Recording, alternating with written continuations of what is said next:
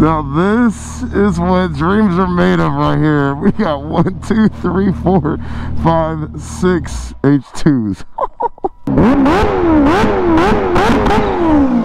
We got a stretched H2 with the gold accents. Then we got a stock wheelbase H2. Let me know which one you guys like more. That's what 300 horsepower sounds like right there.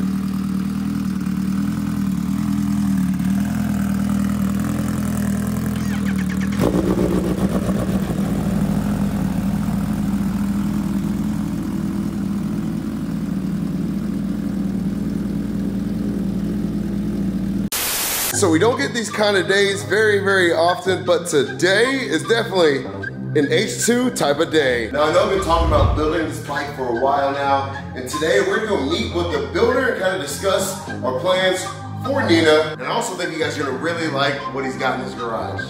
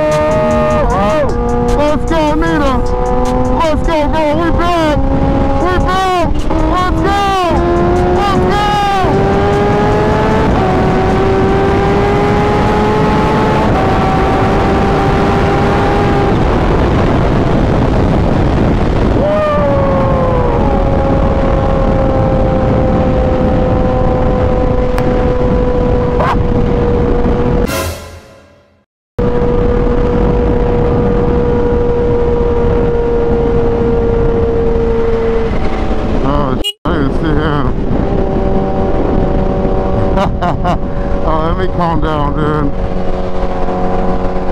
Oh man, I didn't see either of them.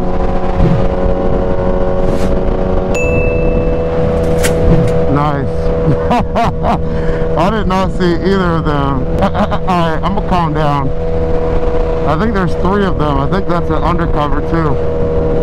I almost just blew right by them. That would have made for an interesting video. Man, this bike, I swear, man, it's gonna get me in trouble one day. Oh man, that's funny. Woo. I forgot how loud this freaking bike is, dude. Like, it's quiet when it idles, but when you're on it, oh my, this thing just screams. Like, obnoxiously loud.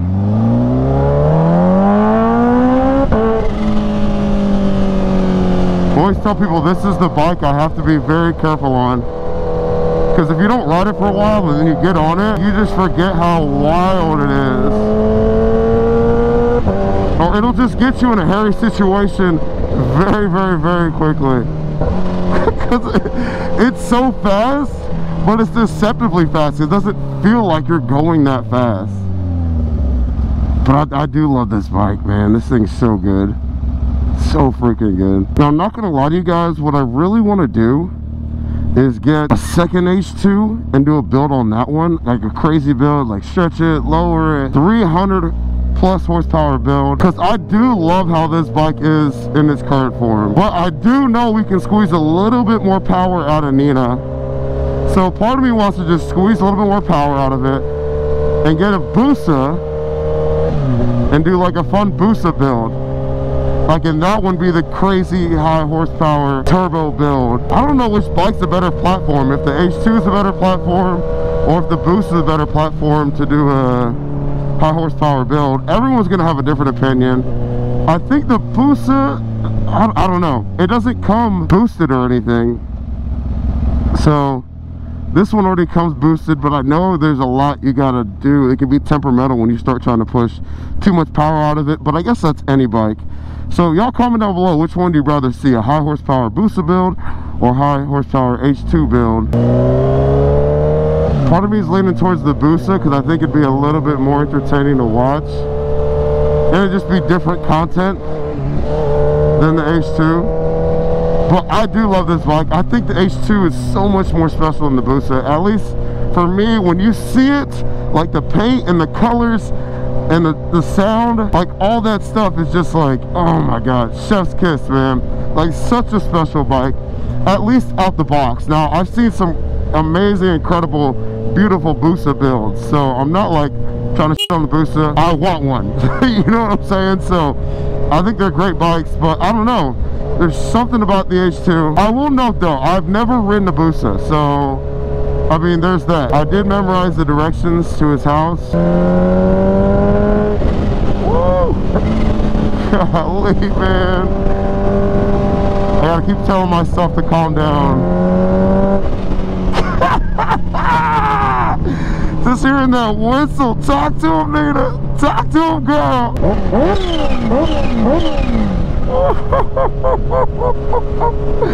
Oh man, I love this bike. I'm cheesing in my helmet ear to ear right now. That's what this thing does, man. I also don't want to give away where he lives, so I might just catch you guys at the location because I doubt he wants his address public. Now this is what dreams are made of right here. We got 1, 2, 3, 4, 5, 6 H2's. Real quick, I want to thank today's sponsor, which is NBT Clothing. Whether you're a new rider or a long-term rider, male or female, I want to inspire everyone in the riding community in 2024 to ride protected. Now, I just moved down to the Sunshine State and I see a lot of people squidding. And I get it, not every single time you go out to ride, you want to throw on a full leather suit. The reason why I love NBT Clothing, because they have a wide variety of flannels, jackets, hoodies, pants, everything you can think of. My favorite thing to wear is the armored hoodie. It's got C-rated armor in the elbow, as well in the shoulder, and the armored pants. It's got armor in the hips and in the knees. And I'm not gonna lie to you guys, I've been low-key eyeing that flannel. It's also got abrasion-resistant material, so if you go down, it'll protect you a lot better than regular clothing. Throw those two things on, and you're good to go, baby. Whoa! Now check out nbtclothing.com. They've got a huge holiday sale going on right now, and use the code FastLaneDgang to even save you some more money. This is the dream right here. Holy cow. Hell yeah. What's this one getting done? So this is CP high compression pistons and then all State Street stuff. Are these all local guys? No, none of them are. None of them local? From Jersey, that one's from Cali, that one's from New Mexico, that one's from, I think, Washington. That one's from California. That one's from Jacksonville. I think that's the closest one, the wired up one. Holy cow. What happened to that one? It was in a stoplight and got rear-ended. What? Oh, I gotta see this. If you stand behind it and look at it, it's sitting in a chalk, so it is straight up and down. Okay. You're gonna see that his, damn, that's like my worst fear is getting rear-ended, man. Oh, dang. I don't know if the camera's gonna pick that up, but look how that wheel, dang, how that's turned. Sheesh. It's not totaled? I think it did get totaled, but he bought it back. Yeah. And now he's rebuilding it. Thankfully, he only suffered, I think he had a fractured ankle, and that was it. Oh, dang. He got lucky. Yeah. He got really lucky. So he kind of walked away. He hobbled away from it. Man, look at this thing.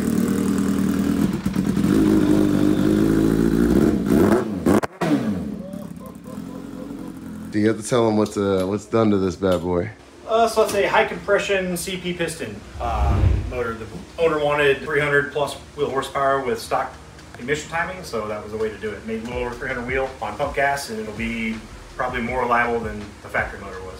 Dang. And going back to New Jersey Sunday. Going back to Jersey. 300 on pump. Stage 3. That's wild. I can't even imagine, man. It's a lot of fun right there. And reliable too. That's the biggest thing that we were talking about earlier. Yeah.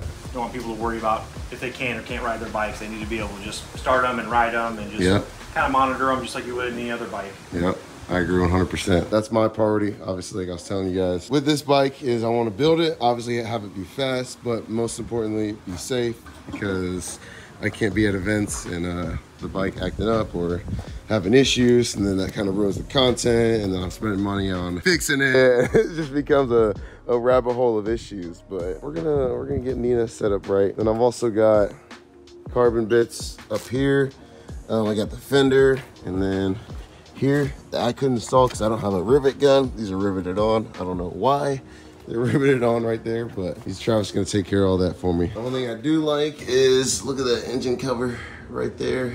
or clutch cover, excuse me. It's got the H2 symbol on there. Y'all comment down below. Should we add that on the Nina? I think it's sick. I probably wouldn't do the green. I'd probably just do whatever it comes. I think it comes black. But I do like the H2 symbol in there. I think that's a nice little touch. It's all in the details. And I also do love this red frame up here. This one is getting turbo. It's going turbocharged. Yeah, it's going turbo over supercharged. The blower's been deleted. Everything involved in the blower has been deleted. Turbo manifold, exhaust, wastegate, all the charge pipe, everything's being built here in-house. It's a fully built motor, high compression built motor, so it's 10.5 to 1 CP pistons, Carrillo connecting rods, stock crank. It should be the first turbocharged H2 in the United States. There was one overseas done a few years ago. Yeah. I haven't really seen much content on that one, but I guess that one made a lot of power too. But yeah, we're gonna see what we can get with that. So stage 3 with pistons. Okay. Stage 3. Okay. Used to be stage 3 on C85, now Yeah. turbocharged. Turbo, okay. And then stage 3 plus, which is more of a race application. The head comes off, gets milled for a little bit more compression and more power. The average between all 3 bikes is like 300, 320, 330 wheel horsepower. So what's stage 2? So which stage 2 is one of them doing on mine?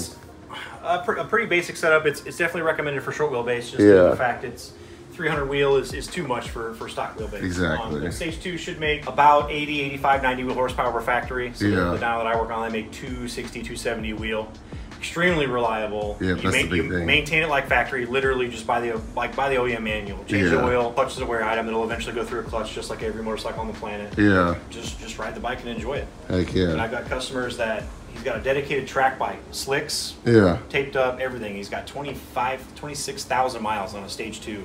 Dang. And it's a track only bike. There we go. And he just Damn. valve check adjustments, Yeah. tires, oil. That's pretty much it. That's plenty of power for this stock wheelbase, so we'll get her set up and It'll still power wheelie mid 100. oh, I bet. I mean, it does, yeah, right now. So with all those, 4150, it'll still power wheelie. yeah, and that's like I said, that's plenty.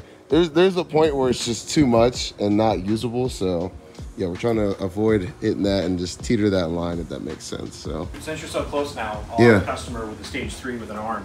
yeah, I'll see if I can arrange a meet with you and that bike. yeah, y'all comment down below if y'all want to see that, man. Me on a stage 3 tune, see that review video. That'd be sick. What was the bike given as the name? Ah, All black and gold. yep. I got a buddy.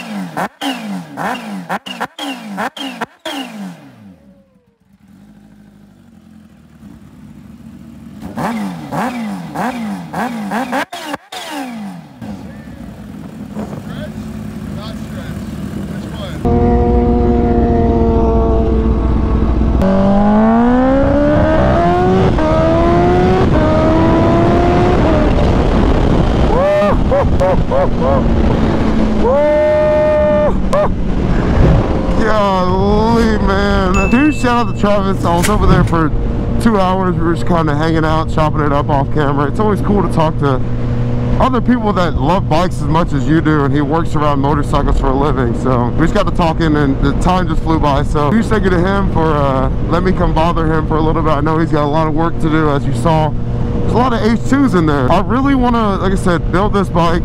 I know Chris tuned it, but I know there's a couple other little things that we can do to get a little bit more power out of it and make it also a little bit safer as well. He's the H2 guy. Like when I bought my H2, everyone was like, you got to take your bike to him.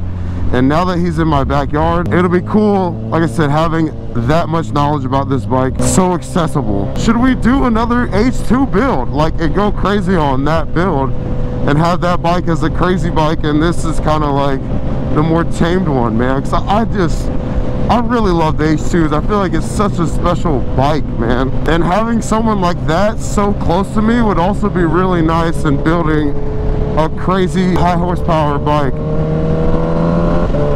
But yeah, y'all comment down below what y'all want to see, man, because I want to make content that you enjoy. It's a win-win for me either way, because I'm going to love either bike, the H2, or if we do a turbo booster build that's high horsepower. Also, the cool part about having him in the same city now is that he said I could come film some of the processes. So if you guys are interested in seeing like the mechanics and stuff and seeing him actually work on the bikes, y'all comment down below. I know sometimes some people just want to see them ridden and out and about, but if you want to see them actually being built too, I mean, that's definitely, we can make that happen. For those that are interested, the mechanically inclined people. Woo! Golly. The sounds that come out of Nina, man, I swear.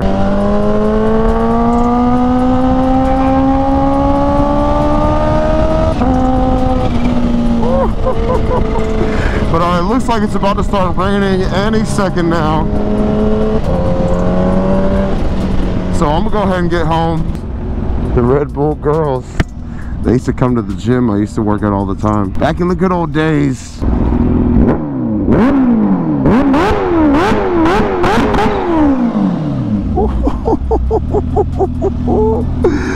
Oh, that guy's pissed. Alright, I need to put this bike up before I get in trouble, man. Yeah, if y'all enjoyed that video, make sure you hit that like button, hit that subscribe button. Jesus, join the Fast Lane gang, baby.